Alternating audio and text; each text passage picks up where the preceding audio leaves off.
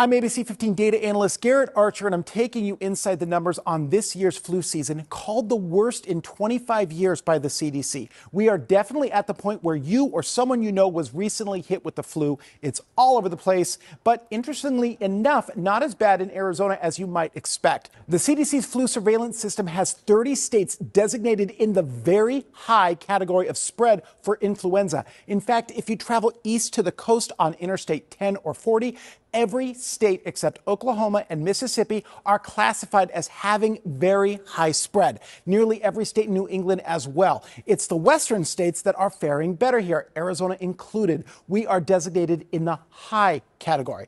Here are the trends for all of the respiratory illnesses this year in Arizona. Mind you, these are mostly hospitalizations, so there are many more cases that are less serious. So COVID-19 cases are trending down. 842 cases in September, only 465 in the third week of December. RSV cases were in the double digits until the first week of December. They have risen slightly since then. And finally, influenza, very low case numbers until about Thanksgiving, when they went from 450 to 2,300, a five-fold increase.